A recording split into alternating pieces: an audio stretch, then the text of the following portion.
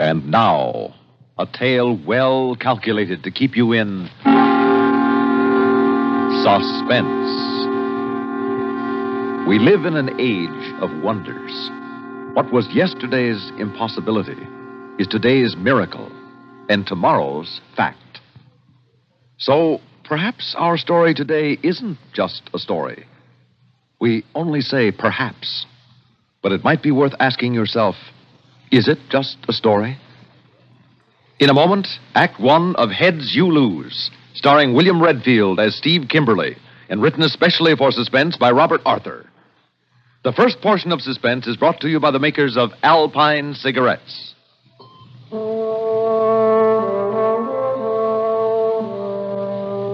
What's it like to smoke an Alpine? Well, it's like many fresh, light-hearted things you enjoy. It's like the splash of an oar on a quiet lake, like the sight of a flag rippling in the wind, the way the air suddenly cools during a summer rain. That's what it's like to smoke an Alpine. It's nothing at all like the sort of smoking you may be used to. Alpine gives you a fresh, high-spirited sort of smoke, a hearty, even exhilarating kind of taste. If this sounds good to you, try Alpine filter cigarettes. There's something more to smoking with an Alpine cigarette.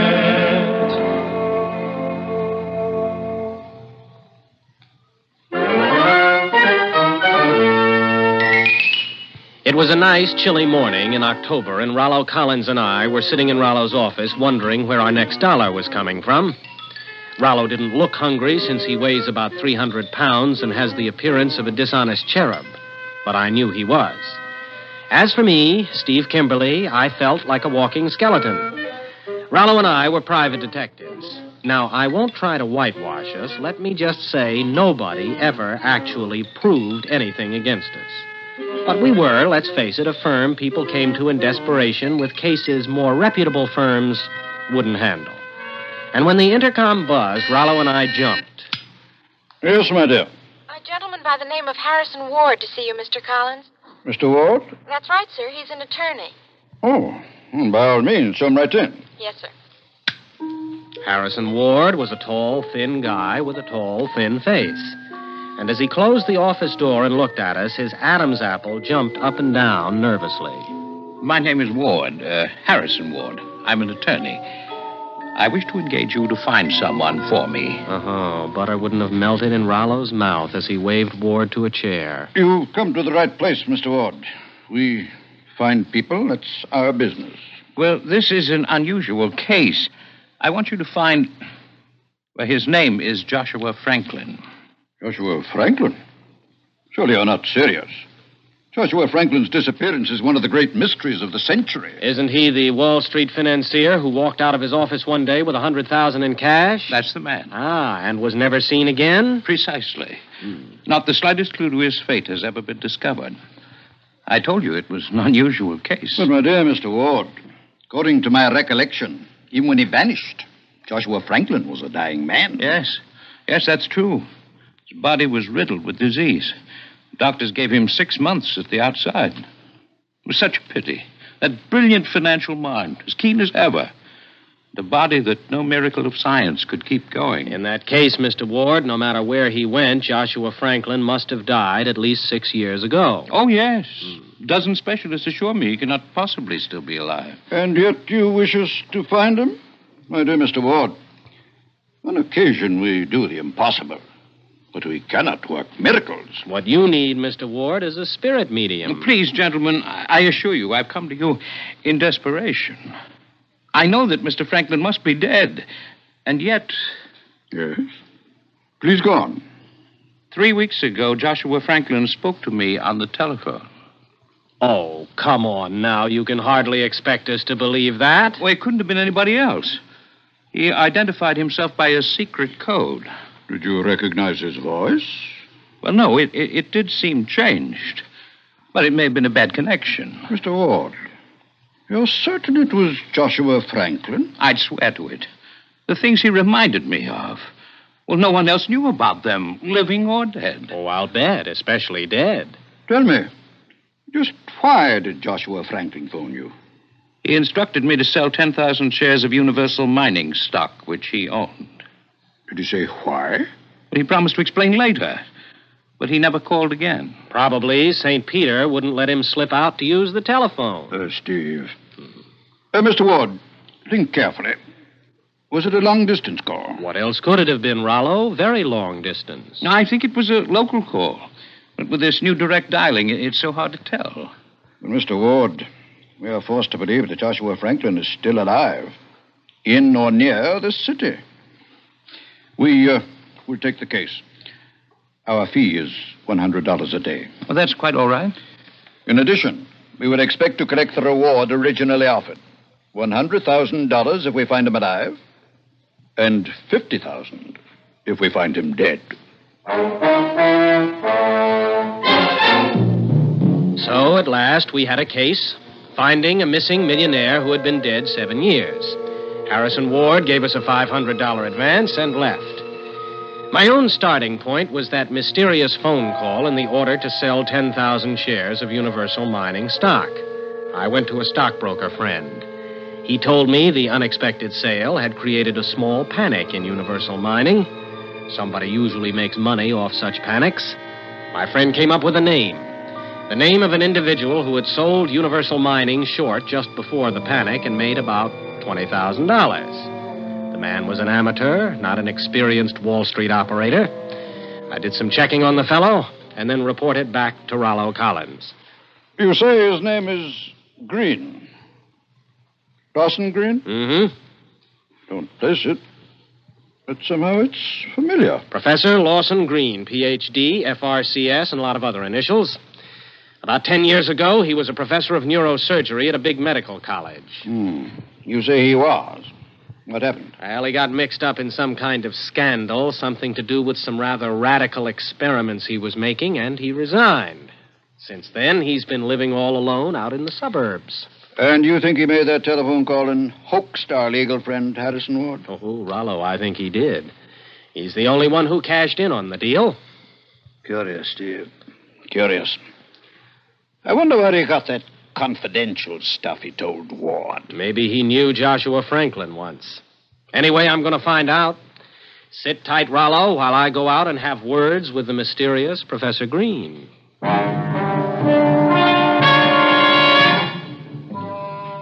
Professor Green's place turned out to be a big stone house set back in a grove of trees and surrounded by a heavy wire fence. Obviously, he liked solitude. I drove into the local village and asked some questions. It turned out the professor had bought the place 7 years before and put in a lot of curious machinery. With him, he'd had a white-haired man he called his brother. Only the brother had never been seen again. Yeah. And just 7 years earlier, Joshua Franklin had disappeared, too. A connection? Oh, I'd have bet my life on it. So, I telephoned Professor Green. Hello. What do you want? Is this Professor Green? Yes. Who are you?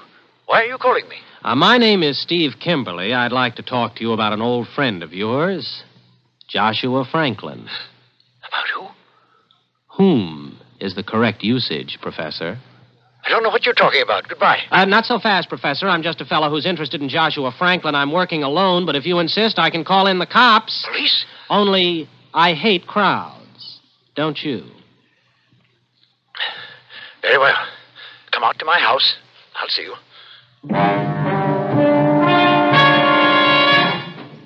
You see, sometimes the easy way is the best way. I drove back. The gate was open. I drove up to the front door. A little white-haired man with bright, nervous eyes and shaking fingers let me in. Well, come in. Thank you, Professor. I'm glad you agreed to see me, alone. I haven't any idea what you want. I agreed to see you just to stop this insufferable nuisance. Well, I'd hardly call one phone call insufferable. However, I'll get down to business. Where is Joshua Franklin? What became of him? I don't know. I never heard of Joshua Franklin. Now, young man, goodbye. No, you're not getting rid of me that easily, Professor, so let's start over. Where is Joshua Franklin? What do you want? Why have you come here? I won't let you ruin my experiment. It's my whole life. And now you're trying to destroy what I've done. Take away everything that I've accomplished after I've given up my career. Everything to... Oh, Professor, easy. You're going to blow your top here. Now, believe me, I'm not here to destroy anything. I'm here as a friend. I want to help you. What brought you here, anyway? That little transaction in Universal Mining stock. So that's it. Mm-hmm. I was afraid. But he told me to do it. He? You mean Joshua Franklin? Yes. I mean Joshua Franklin. Ah. You've got him here in this house? You've kept him a prisoner all these years? No. I only saved his life. I'm the one who's been the prisoner. You saved his life? In spite of what the doctor said? Well, man, why all the secrecy? You could have been famous. You'll see. Yes, I'll take you to Joshua Franklin himself. And then you'll understand. The little professor led me down a long corridor to a heavy metal door, and as we went, my brain was clicking like an adding machine. I was busy trying to figure out my next step when Green led me down a flight of stairs into a pitch-black room. There was some kind of pump going. Here we are. Joshua Franklin is in this room. Uh-huh. Well, turn on the light. No, not yet. I'll speak to him first. Now, don't be surprised if his voice is odd. Mr. Franklin, I'm here. How are you this morning? I'm tired. Tired beyond human endurance. I know. But I'm working on the problem. Soon you'll be a new man again. Don't bother to lie to me. I know the truth. You must be patient. It takes time and money. You'll never succeed, never. I was a fool ever to think you could. I should have died as nature intended. Finish me now and let me have peace. Please, you must be patient. I'll return later. Now rest. Now you can no longer hear us, unless you'll turn on the light. Hey, this is a laboratory. Nothing in here but apparatus. Where's Franklin? He's in here. He was speaking to us through this loudspeaker. Well, okay, then where is he? Over there, in the far corner. Oh, now quit kidding. All I see is that pump, a lot of glass tubing with some red liquid bubbling through it, and on top a black glass ball about 18 inches in diameter. To save Joshua Franklin, desperate measures were necessary. What do you mean? He's inside that glass ball. What? The pump keeps him alive. Inside that glass ball? Well, you couldn't get a man in that thing. You could just about get his... Oh, no. Exactly, Mr. Kimberly. His head.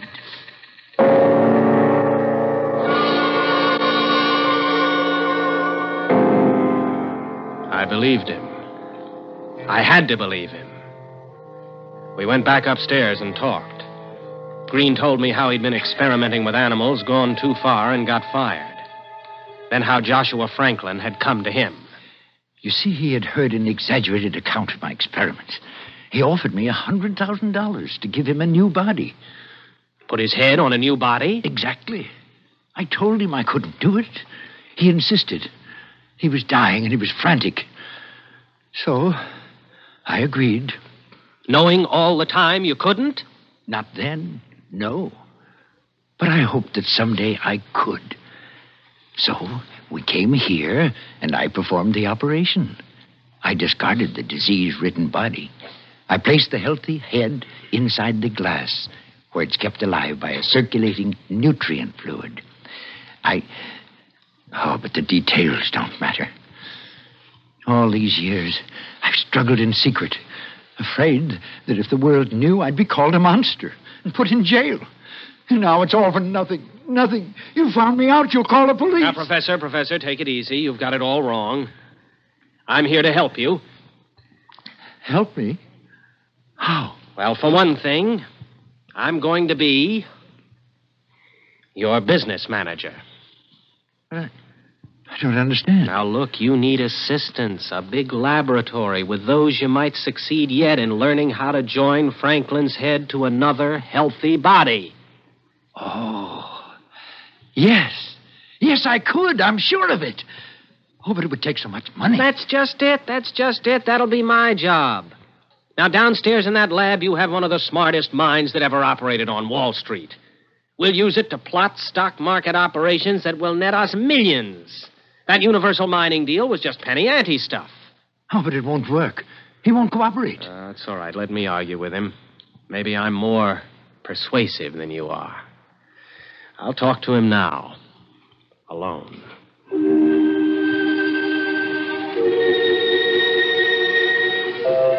The professor finally agreed. He took me back down into his lab, switched on the apparatus, and left me alone. Mr. Franklin? Mr. Franklin? Can you hear me? Who's there? My name is Kimberly. Professor Green has called me in to help him with your case. It's too late. I have no hope. If you knew how tired I am, how terribly tired. Now, look, it's only a matter of money. With your help, we can get the money. I'm not interested. I refuse to help you. I tried to avoid my destiny, and I've been punished for it. But I've suffered enough. In the name of heaven, shut off the pump and let me go. Now, Mr. Franklin, Listen. I don't want to do... Are you interested in money? Well, sure I am. Isn't everybody? If you want money, I'll pay you $200,000. Does that interest you? It interests me a whole lot. What do I have to do for it? Just one thing. Shut off the pump. Shut off the pump? Let me find peace at last. If you knew how unendurable it is to spend your life in utter blackness, thinking, always thinking, please, Mr. Kimberly, tell me that you agree. Uh-huh. Well, why not?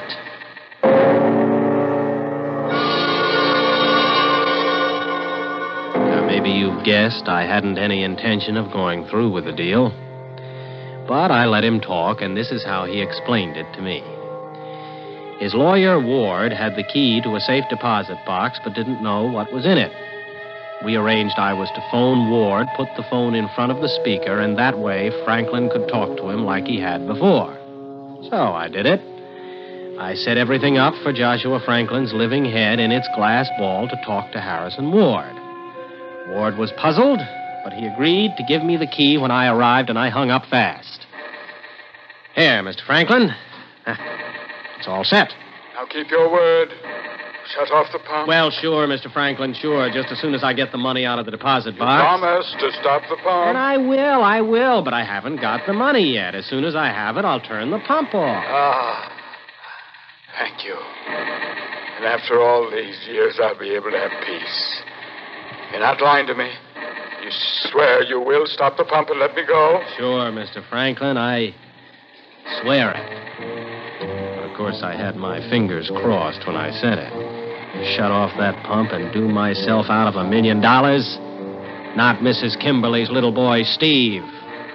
Only something happened I hadn't figured on. The door burst open and Professor Green rushed in. I've been listening, but I won't let you do it. I won't. No, Professor, listen to me. You're making a mistake. You can't stop the pump. You can't let Franklin die. Professor, listen. This is my whole life's work. Look. I'll stop you. I'll kill you. He shot at me, and the shot went wild. I ducked and yelled at him. Professor, let me tell you something. I'll kill you, do you hear? I'll kill you. Second shot went over my head and hit the glass ball which held all that remained alive of Joshua Franklin. I looked up, and for just a second, I saw the glass ball split open and fall towards me. Then the professor fired again. This time, both bullets hit me somewhere in the chest or stomach, and that was the last thing I knew as I dived into a pool of darkness 1,000,000 miles deep.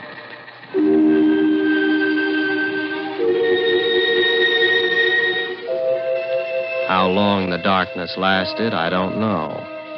A day, a week, a year. But at last, through the darkness that seemed to crush in on me like a ton of black velvet curtains, I heard Rollo's voice. Steve? Steve, can you hear me? Steve? I tried to open my eyes and found they were open, and it was still pitch dark. I moved my lips, and words came out. Rollo, I hear you. Oh, that's fine, Steve. That's fine. I was worried about you. Where am I? What happened? I remember Green shooting me, then... One question at a time, Steve. As for where you are, you're in Washington, D.C. In Washington? In a secret room down in the basement of a certain hospital, Steve, my friend. You can expect lots of company. Doctors, scientists. They'll all be here to ask you questions. Oh, you mean about Green and how he kept Joshua Franklin's head alive? No, Steve. About you. You see, officially, you're dead. I'm dead? You had a very nice funeral in Lawnwood Cemetery. What are you talking about? Why does your voice sound so funny? Because you're hearing it through a special hookup. You see, Steve, when you didn't come back, I called on Professor Green. After he killed you, he cracked up completely. But not before he'd done one thing. Not before he'd saved your life. The same way he saved Joshua Franklin. No. It's not true. I'm afraid it is. Listen. That's the pump that keeps you alive. The government is taking care of you now, Steve. You're a top-secret hush-hush project. But you should feel pretty good. You're immortal now. You're going to live forever in your little glass jar.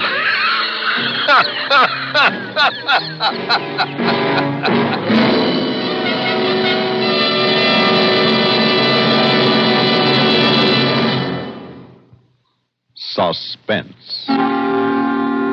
You've been listening to Heads You Lose, starring William Redfield as Steve Kimberly, and written especially for Suspense by Robert Arthur.